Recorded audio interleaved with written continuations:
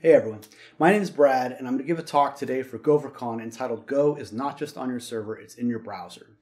It's a talk inspired by the journey of creating the Vugu project, which is a Go library intended to compile Go programs to WebAssembly and run them in your browser and to make web UIs. So I've been working on this project for, I guess it's been a bit over a year now, and it's been an interesting experience. I want to talk about it and share how that's gone, and here we go. In this talk, we'll look at the origins of Vugu. We'll talk about what technology is required for Vugu to function correctly, and what is the background to that to put Vugu in context and look at the design decisions involved. We'll also talk about how Vugu works. We'll look at the tool chain of how do we arrive from what you type as a developer to what you end up with running in the browser. We'll also talk about reactive UIs, what that means and how it fits into the architecture. We'll look at Vugu files and we'll type some actual code. We'll do an example and run some things. And then we'll discuss the features of Vugu. What's working now today is actually quite a few different things, and we'll summarize that for you. And then we'll look at the road ahead. We'll talk about what's in store when we look into our crystal ball for the future of the project, what's on the roadmap, that sort of thing. When we look at the origins of Vugu, really what we're talking about here is a discussion of what technology does Vugu use and what's some background to that to put it in context. So if we talk about modern web development, it's no surprise that most of it, and specifically user interfaces here that run in the browser, those are written in JavaScript. However, it's not necessarily because JavaScript is the best solution, it's the solution that's been working. So I would say that JavaScript is chosen by necessity, not necessarily by choice. Now, WebAssembly changes the whole game because we can take code written in a number of different programming languages, Go definitely being one of them, and we can compile them to a binary file that runs in your browser. Now, I've written my fair share of code in other languages, C, C++, Java, PHP, for various projects. I've done my time writing code in those languages, and when I moved to writing code in Go, generally my observation is it's just much more productive. And I would attribute that to the combined effect of all of the smaller individual decisions that went into making Go what it is as a language, what's in the standard library, what's in the runtime, and all of its different features. So the big question here is we already know that Go works well on the server. Can it work well in the browser? I think the answer is definitely yes. But it means rethinking how we're approaching various problems in the user interface. We need to ask, for this particular problem that is being solved in JavaScript, what's the Go way of doing it? Take something that's idiomatic in Go, and what is the equivalent for a user interface?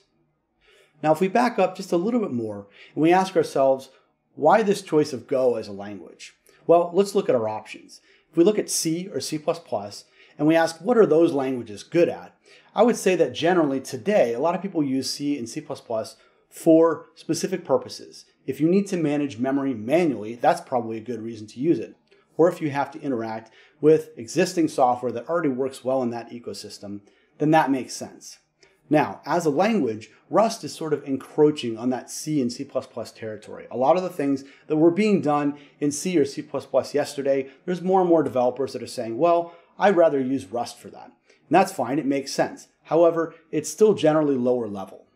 And to be specific, I say that because Go has things like a garbage collector, Go routines, and an application runtime that handles non-blocking I/O pretty much transparently.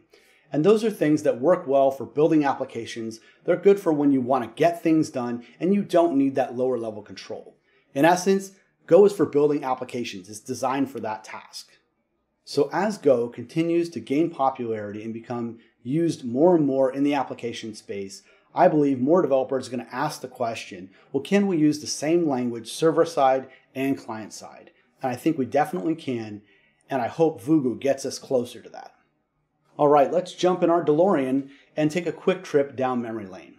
So today, if you want to look up some information, you probably go ahead and pull out your phone, right? Pretty straightforward. You do a search, your results show up.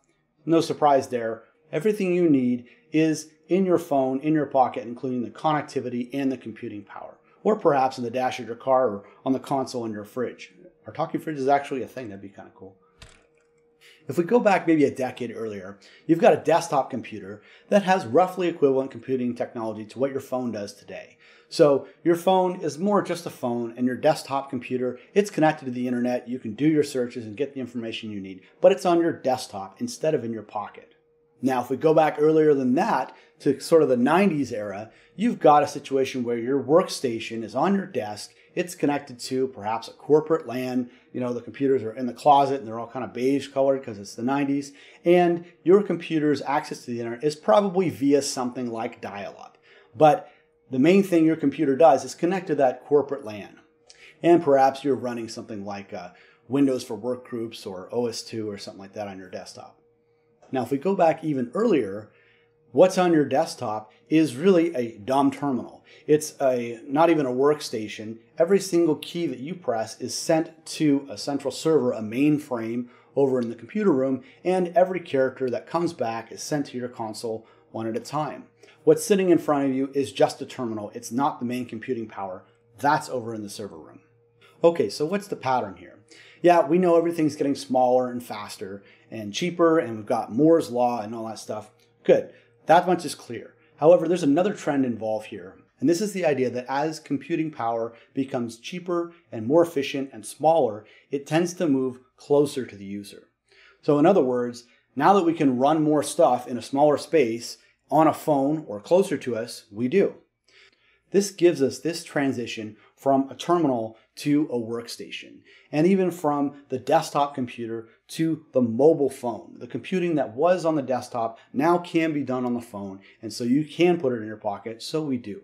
And similarly, your phone is no longer just a phone. It doesn't just make calls. It's got a full operating system, all kinds of computing power and memory, a graphics processor, all of that stuff. That's part of that same transition. These things are now in your phone, but they weren't there before. And if you look at it, the browser has sort of made a similar transition.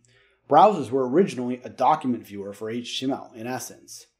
Today, your browser, both the one on your phone and on your desktop, is not just an HTML document viewer. It is a full runtime for web applications. It's hardly a document viewer at all. It's really a computing environment for user interfaces. Which brings us to the next point. WebAssembly is not just about making web applications faster. It's about this whole transition of the browser becoming from whatever it was before to sort of a VM for user interfaces, a whole computing platform. And by the way, WebAssembly will probably see a lot of use on the server side as well. We'll have to see how that plays out. Now with WebAssembly, JavaScript isn't going away anytime soon, or if ever, but as support for WebAssembly improves, the ability for user interfaces to be written in other languages will as well, and it means that JavaScript won't be the only option, and I believe it will be unseated as the king of the web UI. Let's talk about how Vugu works and what are the pieces to the puzzle, what goes into a Vugu program. The overall concept here was, can we make something that's like Vue.js in Go? That's where the idea started. There are two main parts of Vugu. The first one is a tool. The command line version is called VuguGen. It's also something you can call from Go code, and it converts .vugu files, which is an HTML-like markup format, into Go source code. And the other part is a library that at runtime converts from a virtual DOM to synchronize with the browser's actual DOM. Vugu files with a .vugu extension contain HTML markup and have additional declarative attributes that add functionality to them. They're only used during code generation. So you run VuguGen, it converts your .vugu file to a Go source code file, and the compiler takes it from there. Each Vugu file corresponds directly to a Go struct with a corresponding name. This makes it easy to keep your code organized in a way that you would expect in a Go program. The markup itself gets translated to a build method in the generated file, and it implements an interface that reconstructs the virtual DOM that you typed in. So if you said, this is a div tag, and here's another tag that has this condition on it, that corresponds to what goes into the generated build method. When we need to add functional properties to this markup, we do it with declarative attributes. For example, VGIF is used to add a condition, and VG4 is used to add a loop. These correspond directly to if and for statements in the Go language in that build method. And anytime we see an expression in a Vugu file, we can be sure that that is a Go language expression. There's no other template language used. You can also use a special script block to include Go code that gets copied directly to the output file, or since this is Go, you can just put your Go code in another file in the same package. That works just as well. Now the Go source code that gets produced by VuguGen from your Vugu file, normally you don't need to do anything with this. It just gets compiled by the Go compiler and then ends up in the WebAssembly executable.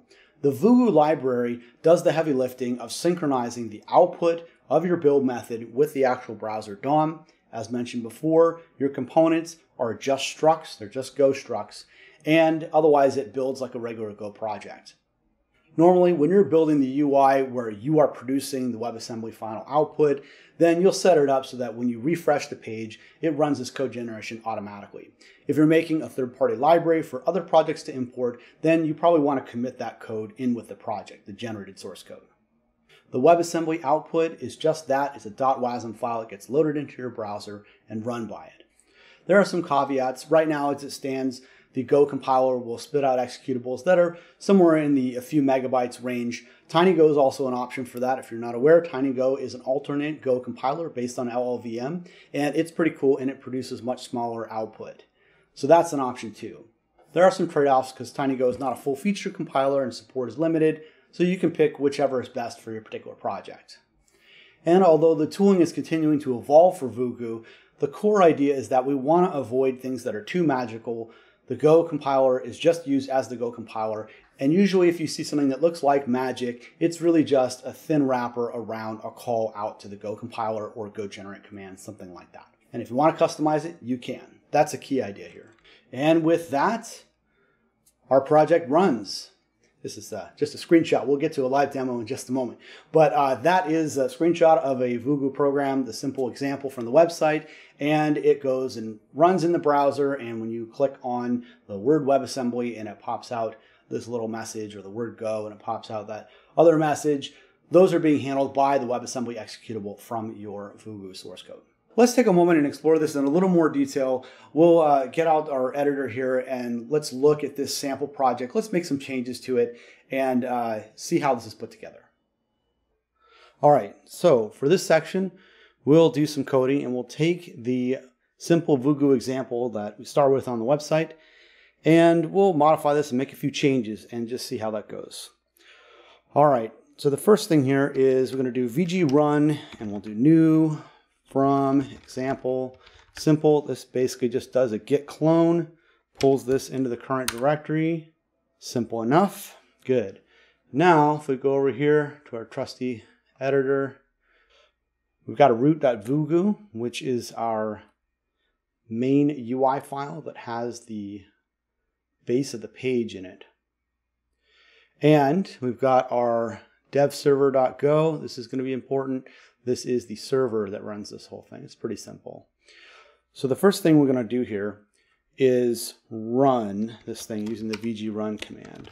So this is just a little bit of glue here. It's going to just build and run the program, save us a few commands. And we have our program here. Okay, so let's start making some changes. And we're going to change the build system a little bit here. Right now, there is a main WASM. This is the actual main function, the file that has the main function for the program that runs in the browser, as opposed to dev server is just a standalone program. So we're going to change this a little bit. We're going to, normally, the best way to do this is to move the actual server into its own package. It should be something like CMD server or CMD, whatever the name of your program is, you know, /main.go or something like that. We're going to cheat a little bit here and we're just going to say this is going to be, we're going to only build this if we're not the WebAssembly program. And since this is build WASM and this is build not WASM, we sort of have just these two different independent versions of the main package, one for server side, one for client side. And that allows us to drop another file in here and we can use it from both. That's kind of why I'm doing that. So I'm going to go ahead and just run the go generate and go run commands separately. Go generate, that will rerun Vugu gen. And I'm going to go ahead and do go run dot. Now, of course, this normally would be a separate executable you would build with go build and that sort of thing. Go run is just being used for expediency here. Good. Now we've got that. We refresh. So we're back where we were. Excellent. Good. So that's done. We're going to go ahead and add. We're going to go ahead and add an endpoint now. So we're going to go down here, and what we'll do is we'll add something like entry endpoint. Now we will add this endpoint in the right place here. So this mux code is just from the dev-util package. It's a simple little muxer that is helpful for putting together little test servers and things like that. You don't have to use it, but it works well here. Good. Okay, so now if we go host 8844 API entry. Good, so we have something outputting. Okay, good, simple enough so far. Now, next step is we're going to go ahead and define a Go struct, which is going to be used for our data, and we're going to use that same struct for sending information from the server out as JSON and for reading it in the WebAssembly client inside the Vugu program. And we can use the same struct on both sides, which is kind of cool. Let's add a file here, types.go, and let's define an entry type. Good, simple enough, right? So an entry is going to have a name and a description. And what we'll do is we will grab from here, we're going to grab each of these and just use these as an entry, just for the purposes of our example here. So now we have all of our entries listed out there just statically. Good. Let's go ahead and output them.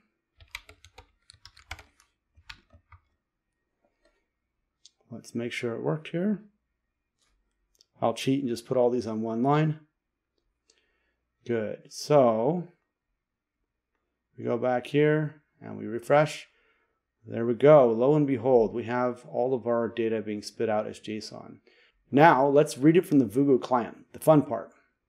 What we'll do here, I'm going to move this. This is in a block here. This just gets copied. Any of these script type application Xcode just get copied to the generated file. I'm going to go ahead and move the struct definition. I think all we need here is the import statement because that's used above inside the markup. But the struct definition, let's go ahead and move that. We're going to put it in a separate file.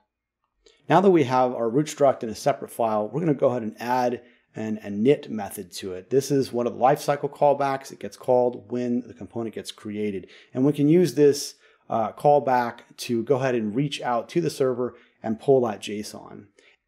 Inside the init method here, we can add a call using http.get, which is in WebAssembly, in Go WebAssembly, it's a wrapper around the browser's fetch call. So we can do that just like this. And since it runs asynchronously, we use a Go routine to express that asynchronousness. For our purposes here, a panic will do just fine as the error handling. So far, this is looking pretty normal. This is the same thing we would do in a Go server-side program. Now, in order to make this work, we need to use the fields on the root struct to keep track of the state that this root component shows. So right now we have a local variable entry list, and that has the data in it that we want, and we need to go ahead and put it on root. And we're going to use also the event env, the event environment, to do a lock and an unlock telling it to re-render. I'll show you how that looks. It's pretty simple.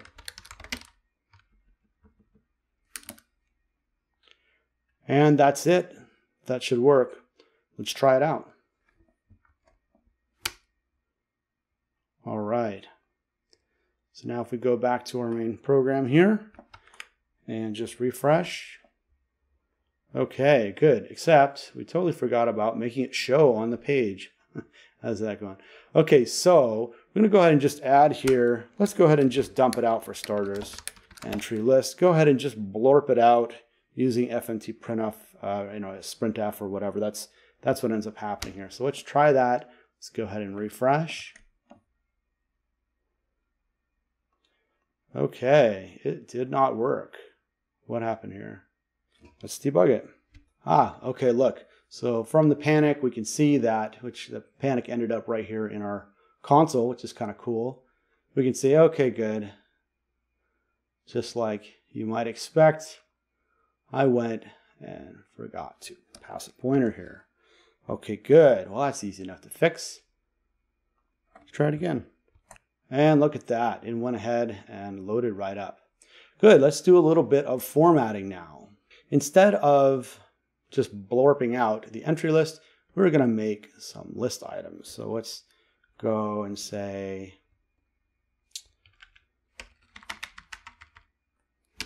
and we'll go ahead and use VG4 here to loop over it with a for and a range. I had this all figured out beforehand on my Mac, and I now have a PC keyboard, and that is throwing me off a little bit, but no matter. Note that this has the same syntax. This is exactly what you would see in a Go for loop. And we're going to go ahead and just say, we'll make a bold section here, and we'll use VG content to go ahead and spit out the name. How about that? Good, that'll get us a name. Now if we want to do the description, we do something similar. Good, now we have a name and a description for each one. The name will be in a strong tag. Let's see what it looks like. Excellent, okay, good. Not exactly world-class styling, but makes the point. In fact, let's just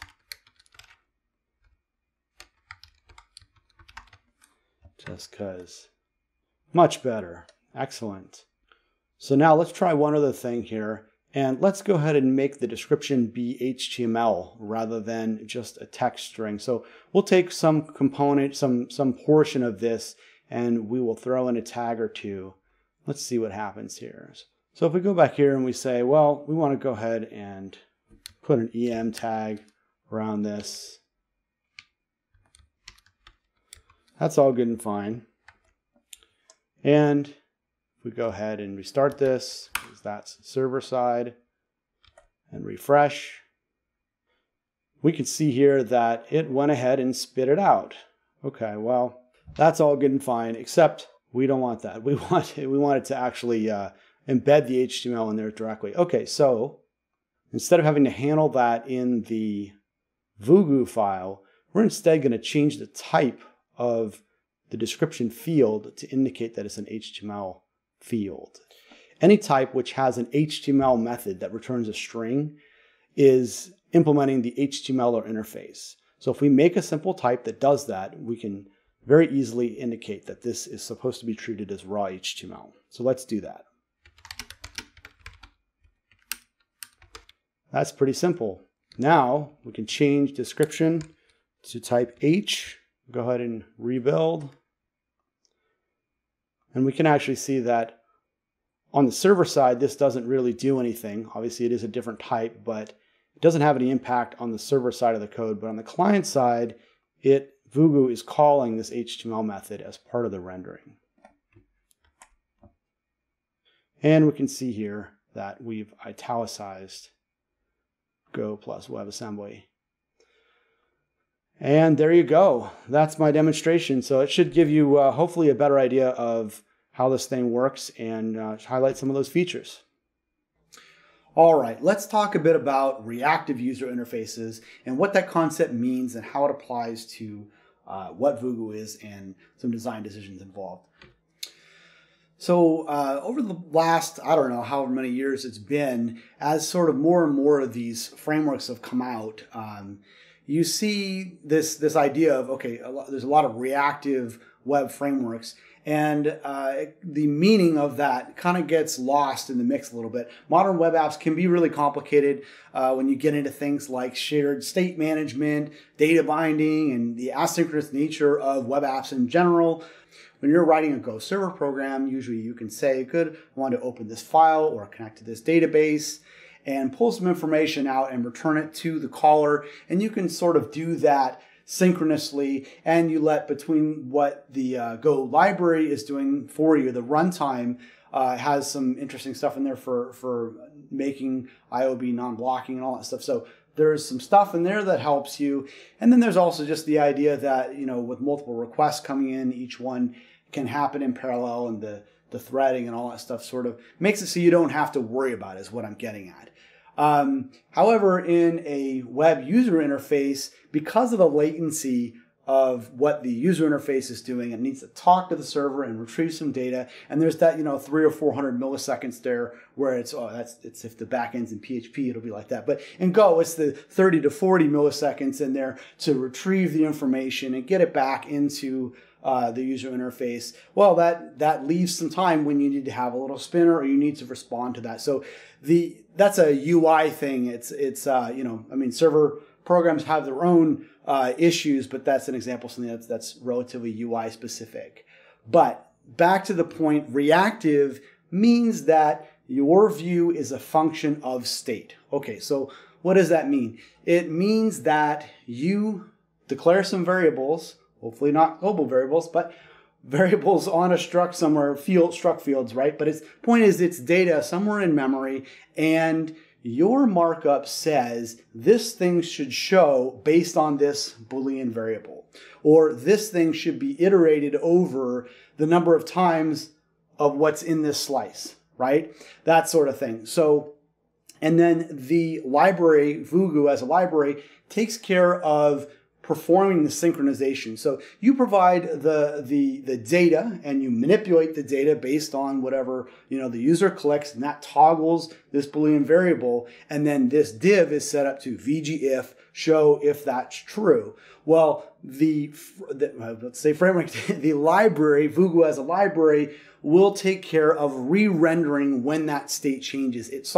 That's the problem that it solves for you. That's the hard part of the heavy lifting that it does. And that's not a Vugu specific thing. That's really, when you get down to it, that's what Angular, React, Vue, these other UI frameworks, that is the sort of thing they do. So I just wanted to clearly state that's what this idea of reactive is. And it kind of gets lost when if you go and read the Vue documentation, for example. There's all this different stuff in there, and sometimes the fundamentals get lost. And to make it clear, if we compare what was done before, reactive user interfaces were common, we had sort of the old jQuery way. You can see down in the bottom left on the slide, it was like user clicks something, and then that click handler goes and reaches out and toggles the state on the particular element in question, right? It is that we're going out and we're reaching out and telling the UI what to do.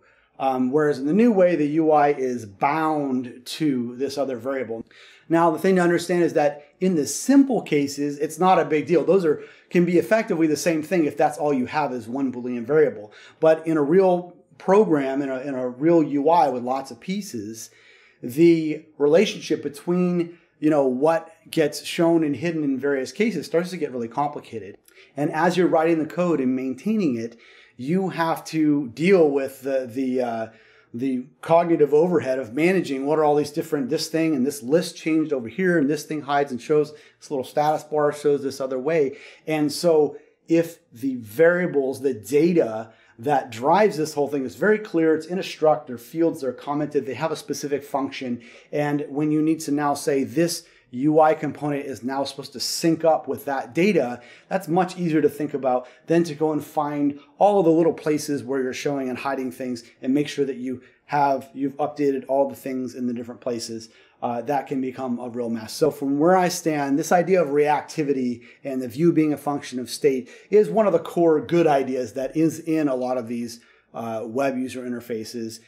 user interface frameworks and libraries, and we want to repeat that in Vugu. There's other ideas that I think are not as applicable or not as great a design decision, and we'll talk a little bit more about that in a moment. Just to recap, so Go is just a library. It's a library like any other. It's not a whole lot of magic involved. We keep that stuff to a minimum. There are a few places where the code generator will try to generate something for you. If it provides initial convenience, that's okay. But we need to also be able to just get in there and make the changes we need to manually as well. That's a big part of the maintainability. So a lot could be said about the different patterns that have emerged when putting together Vugu and trying to build applications in this fashion. And though that's not really, it's a little out of scope for this talk, but there's definitely going to be more information available on that soon. And I hope to do a follow-up video specifically on that.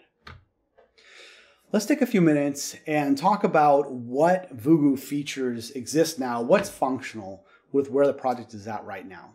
So we have single file components. You can write all your markup in there and say, good, this is my sidebar or this page or whatever, and that lives in a component file. And I know some of these other UI frameworks have been going back and forth. I see this in Vue. They kind of go back and forth between, well, wait a minute, should we have our files be markup, right? Should it be primarily a bunch of HTML or should it be primarily code, right?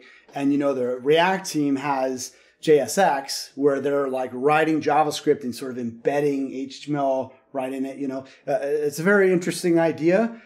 If you ask me, the bar for creating a new language is quite high. So they made it work with JSX, but it's still kind of funky. We've got this mix of different things and it requires a preprocessor and all that stuff. So anyway, didn't go that route. Also just want to point out that these Vugu files that get converted into Go files are still just their Go files that they're in a package like everything else. So you can still put your Go code wherever you want.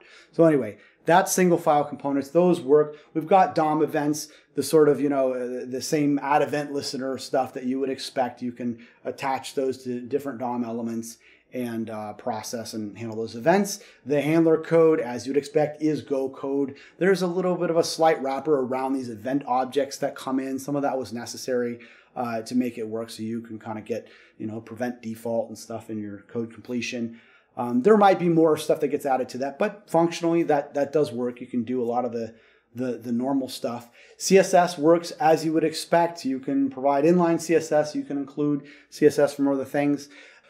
For now, the CSS, the examples that you see with Vugu are using Bootstrap. It's definitely not tied to Bootstrap or any particular CSS framework. CSS is just CSS. However, I hope to provide some other good examples that show all this stuff working together, because obviously a big part of this is making web applications that look nice, that are presentable, that are usable from a user interface perspective. So, but in essence, CSS is just CSS. The things you need for integrating in conditions, VG-if, VG-for for loops, VG-content for providing HTML or text inside of different elements. Those things all work more or less as you would expect.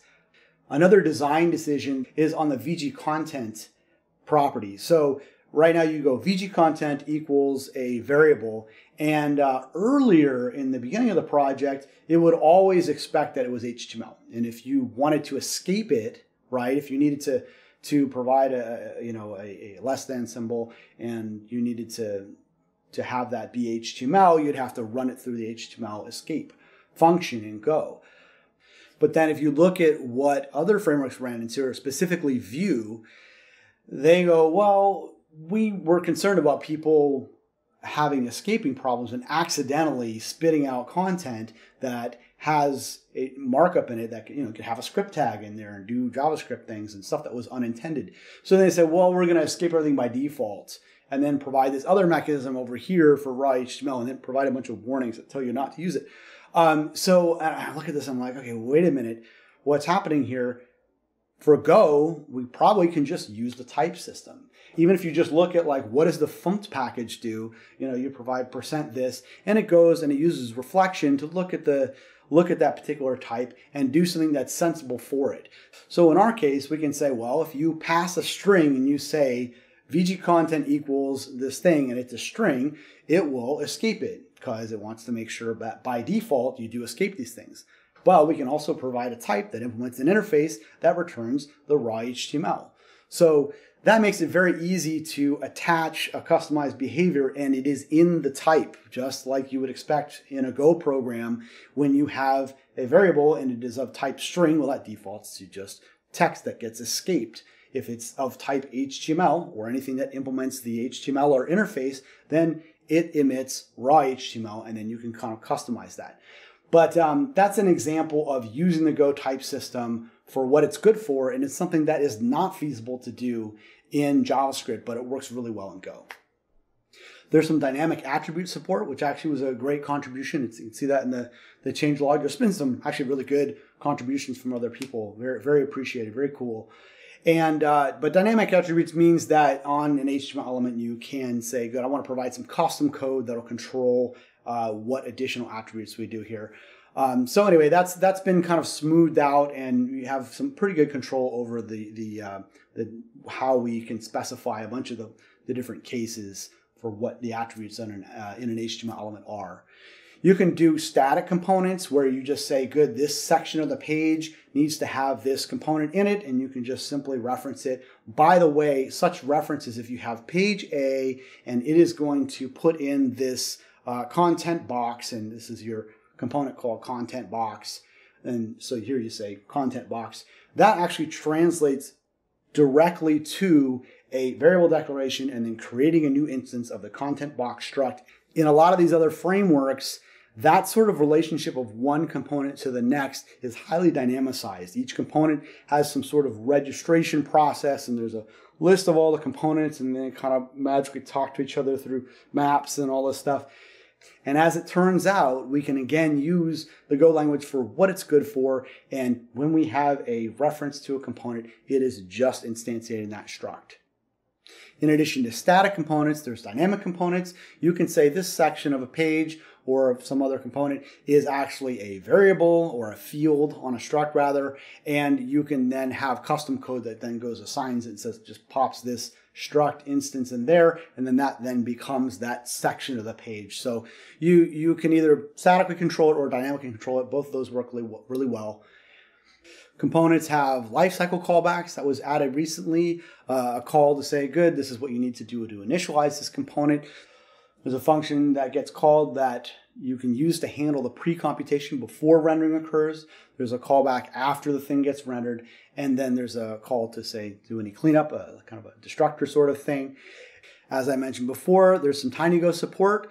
TinyGo as a compiler has a slightly different objective than the Go project overall. They're not trying to support every single Go program and get 100% functionality. Instead, it's more like, well, what's the 95% functionality that we can use to then still be usable as a Go programming language, but get us a significantly smaller file size. And so because of that, there are some challenges, but it's going to keep getting better. And I hope that very soon we'll be able to use TinyGo as a compiler to compile full-featured web applications. Vugu will also do server-side rendering. You can go, since we already have functions that are spitting out all this virtual DOM and synchronizing with the browser, well, design-wise, those are actually split up into different steps. So it's very easy to take that same virtual DOM and spit that out server-side and use it to render pages. You can also do a sort of a combo thing where you spit out a static page, also, from a Go web server, and then you dynamically in WebAssembly augment it and, sort of have that server, they call it server-side rendering in, I think that's the React or Vue term. But you can do that sort of stuff in Vugu. All that sort of stuff is supported and possible if you need it. It does have a functional URL router, so you can go and wire up your different pages and routes. It supports, you can do the hashtag version of it, and it'll do, push state and all that stuff where you can do it the other way. Either way, you can get single page application support. Needs more testing and to be fleshed out a bit more, but it does work. It's also got some interesting variable binding stuff in there, so you can say, good, this URL parameter corresponds to this field on the struct, and it'll actually do two-way, kind of semi-automatic variable binding there. Again, needs a little more work to be tuned in, but I'm really excited about the ease of use that can provide. There is modification tracking for faster renders. Essentially, it will check and see, does this thing need to be rendered again? Won't go to it in too much detail, but you have some pretty detailed control over that. There's some default behavior where it'll kind of scan things and check. You can also override that by implementing an interface and provide an exact means to say, yes, it does, or no, it doesn't need to be re-rendered. But the default behavior is there as well to make it simple. It also has slots, which, if you're not familiar, is a way of just saying I've defined a component, but when it gets used over here, the caller can also insert in this portion what they want. So you have a data table and you can say, well, I want to stick in this other sub component here as the row or as an individual field, that sort of thing. So it has a mechanism for those slots as well. There is form support, it's a work in progress, but you can do things like, text boxes and text fields. I think there's a list box component, so more work to be done on that. I have a feeling that forms, what I have it right now as forms, will really evolve into a material, UI component set. And so probably forms is not quite the right abstraction. We probably want a little bit higher level elements like a text input that includes the label that kind of like goes, floats up and down or whatever, and the error message below it and that sort of thing. That's one of the challenges in the design of this stuff, is figuring out what is the right abstraction for all this. So we'll see. I've been trying a few things out, talked to some people about ideas on that, and hopefully more on that very soon.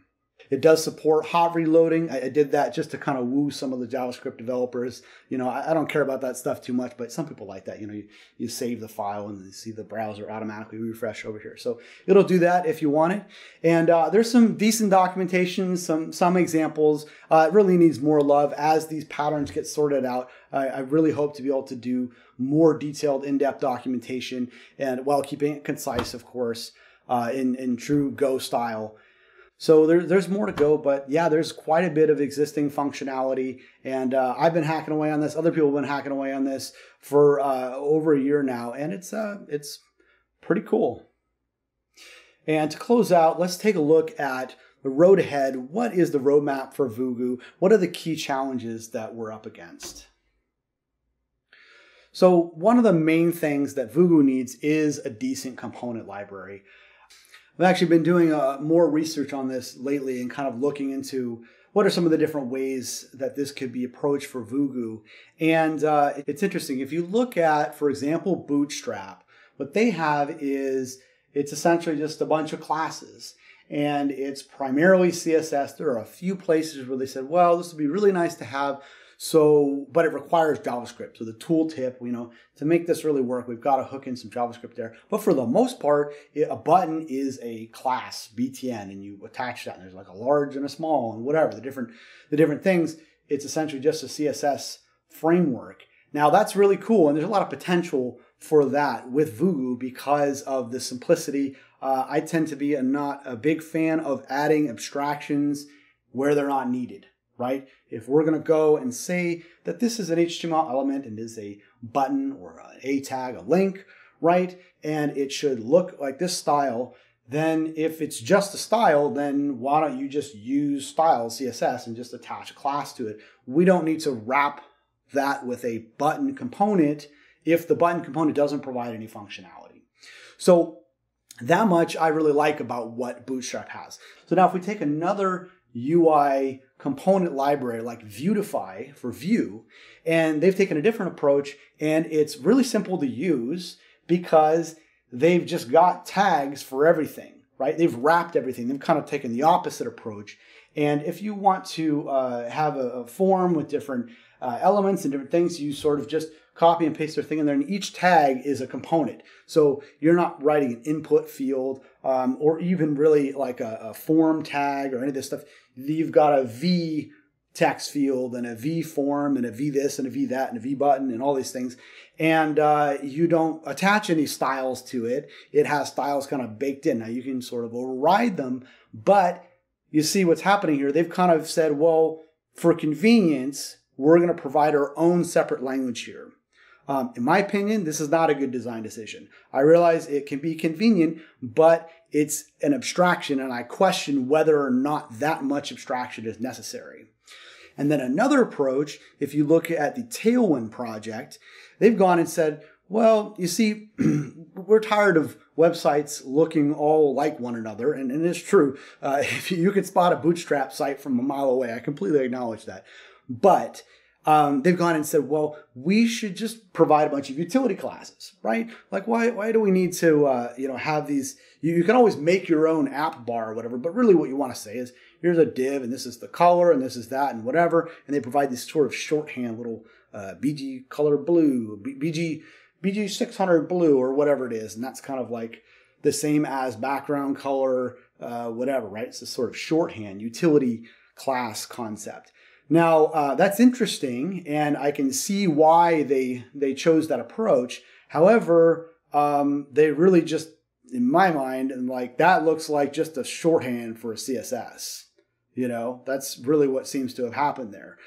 You still, if you want to get something done, you still have to make your own button. You still have to make your own card. You still have to make your own menu.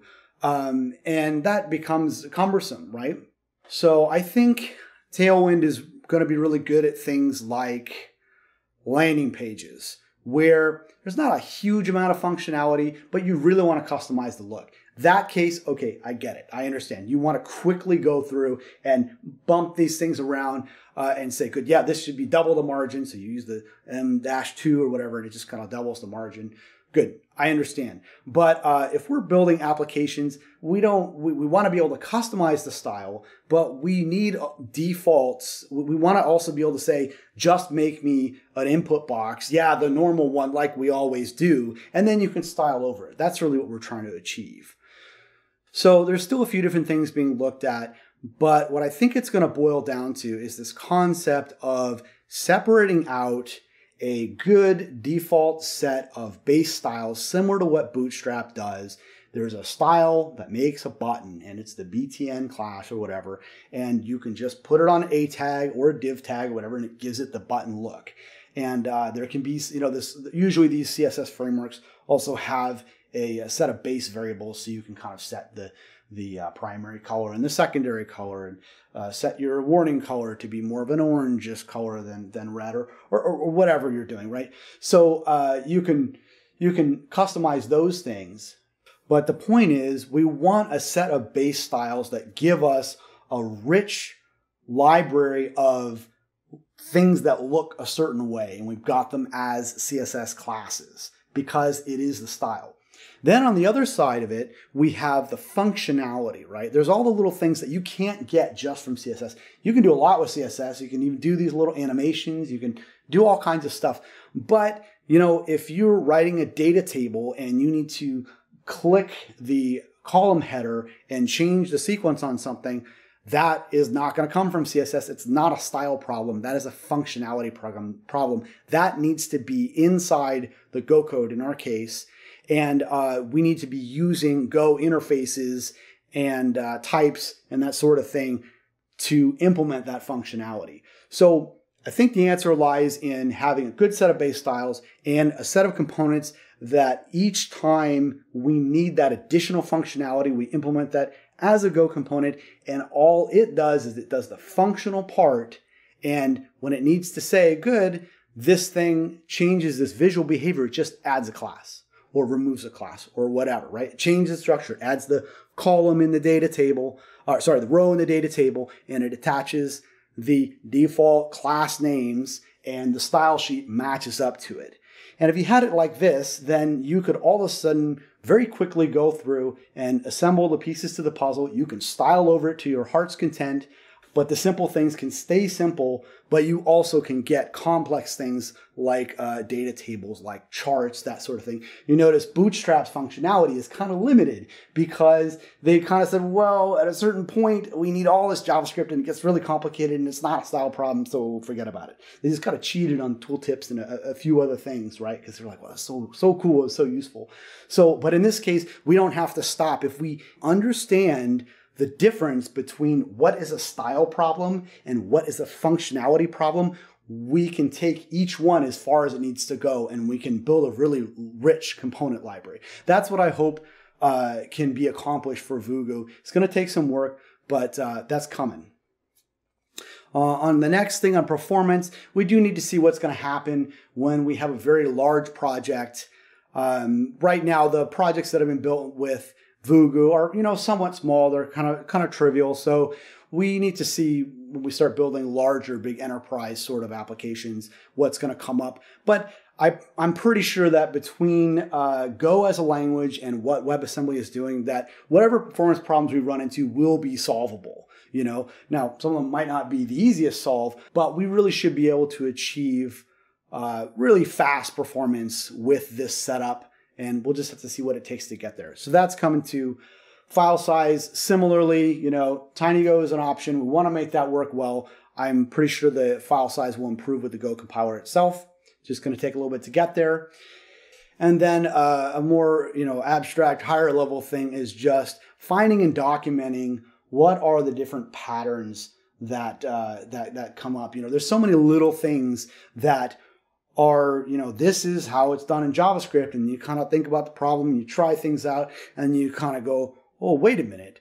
Go already has something for this. Why don't we just use that? But it takes a little bit of thinking about how does this problem map over. The example of VG content and using types and interfaces to make the decision about, is this HTML or is it text? That's a very good example. There's some other ones too. So each time we find one of these patterns, we want to make sure that we have enough documentation so that that can be easily conveyed. I mean, a huge percentage of the challenge involved in a project like this is finding good ideas and then telling other people about them in a way that is not overly long and complicated. So like this talk, one of the places this is going to be particularly applicable is state management. That is probably one of the most complicated aspects of the entire, the problem of building these web user interfaces is managing these large, complex object graphs of all the state information that goes into an application, and which, when you have one component that needs to talk to, well, you don't want the component to talk to another component directly, but they use the same data, right? That sort of thing is can get quite complicated in an application. But again, it's another one of these things where we can use the language to help us. If you take a look at data binding, for example, in Vue, if you're not familiar with it, essentially you have like a function that then references it. It says, go grab this other, let's say it's an array of something, and it uses the array and it loops over it and it produces like a new version of the array, which is the formatted version that you want to show in the UI, right? So because you've referenced that earlier array, this function will get called again when the thing changes, right? And so they've attached this event listener and done this and kind of hooked this whole thing up. And there's quite a bit of complication. And of course, edge cases, sometimes this doesn't work, right? But this whole thing gets quite complicated. And in Go, if you kind of take a step back and look at it, you're like, well, wait a minute. Why is there such a confusion about whether or not this piece of information is the same as this other piece of information? In JavaScript, I think you would discover if you go around and ask developers, of JavaScript developers, if you have an an object here, and then you pass it, to a function to this other code over here, is it the same object or a different one? Now, an experienced JavaScript developer will know that it's passed by reference, but maybe someone with less experience, it wouldn't know that because it's not emphasized in the language. The language doesn't make it clear. In Go, when you learn about the types, when you see a pointer, you know what a pointer is. That's what it does. So if we want two pieces of information to represent the same thing and stay in sync with each other, we just need them to point at the same thing. And so that's just another example of where let's let the design decisions from the language influence how we organize and solve this particular problem. So anyway, it's all that said, state management is a complex topic, but I hope it can be made simpler, and I hope also there can be more examples of good ideas and how this can be managed well. So that's coming as well. For the moment, Vugu is just a volunteer project. I do it nights and weekends. Other people contribute in various ways. But I hope that it can become more of an officially sponsored thing so that it can sort of get the love that it needs. And all these things that I've been talking about can get done. So right now they're happening. They're happening a little slower than I would have hoped. But they are happening, and the pace is picking up. And I'm really excited about the future for it, too. And I also really want to say thanks to everyone who's watching this, to anyone who's contributed or used the project. All these things are great, and it's got me really excited. If you are working on a Vugu project, or you want to get in touch with me or ask me questions, I have no problem with that. I'll do my best to answer you in a timely manner. I'm all over those GitHub issues and so forth. But yeah, I'm pumped about it, and I hope you are too. Thanks very much for taking the time to watch this. Catch you later.